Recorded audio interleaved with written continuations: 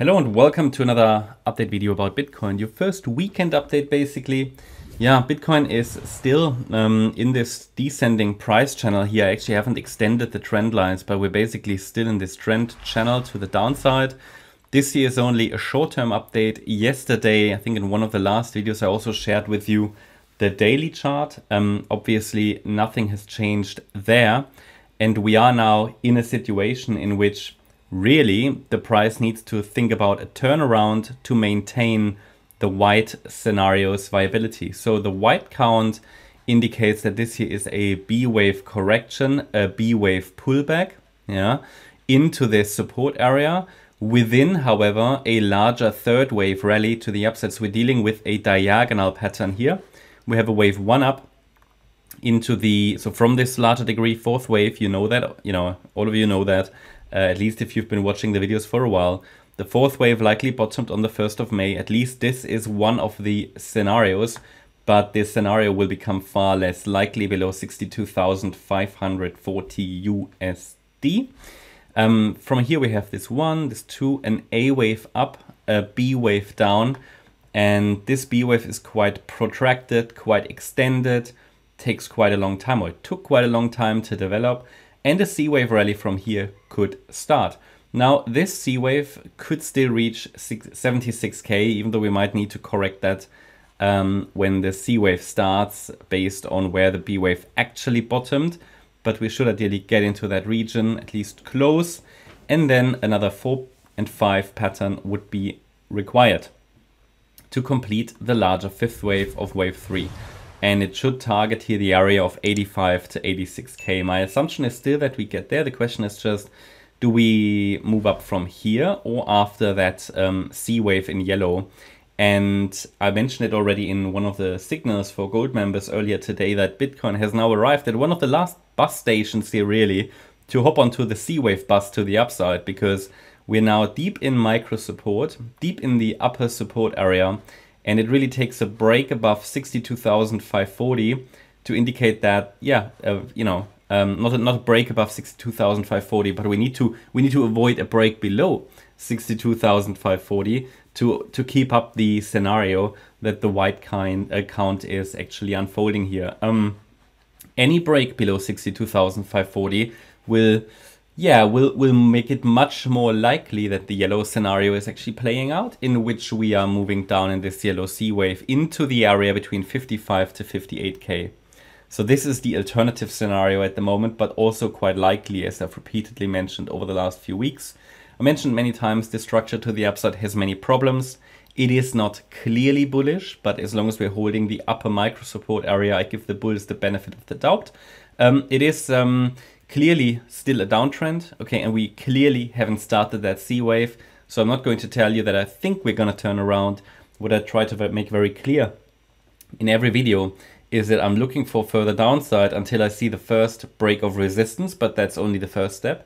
Once a resistance area is broken, and that's not even the case yet, I'm going to watch for the structure. So do we have a 5-wave move up? If I have the first 5-wave rally, then this could indicate the start of wave C.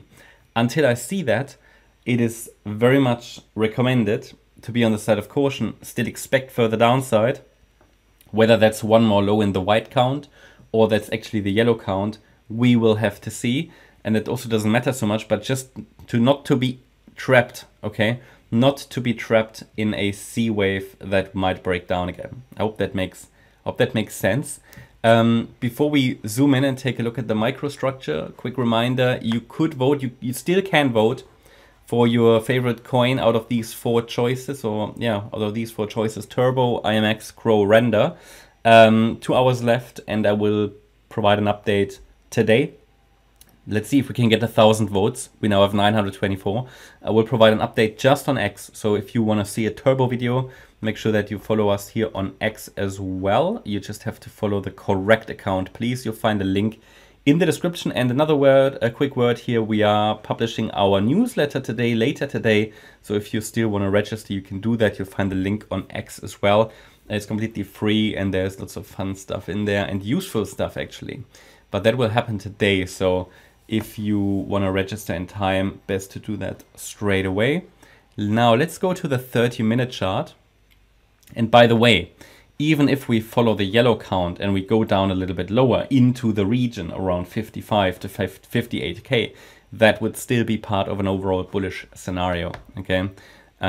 Also, quick reminder, the RSI on the daily time frame is now close to 35. I think it's around 36 now. So we're getting close to oversold territory. Okay, so this is going to be interesting. Now let's go actually to the 30-minute chart. And here you can see that the market moved up nicely from yesterday's low. However, we are still holding within the resistance area. I don't find that resistance area too meaningful, I have to say. I don't find it too meaningful, but few things happened. So Bitcoin broke above an initial trend line.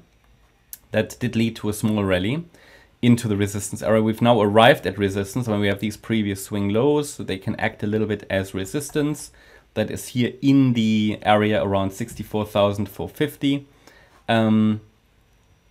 But it's only a 3-wave rally. Okay, what I find more important than the resistance area, and the price did react several times to it, what I find more important than the resistance area itself is the structure of the price, which is clearly a 3-wave move. At the moment, you can easily count that as a WXY structure. It might need one more high. Yeah.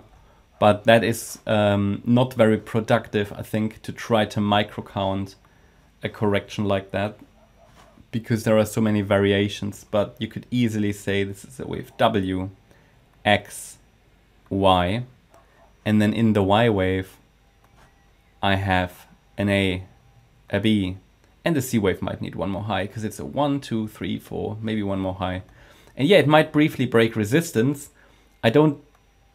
Because I don't have a reliable micro count to the downside, I don't find the resistance area too noteworthy, too important. But still, it is something to watch, and the price got rejected several times. But again, what is more important is the bull's ability to form a 5-wave move up. And anyway, there is probably not going to be a reliable signal that we've really bottomed until we get a 5-wave move up above the corrective price channel's upper boundary line. So we need more patience.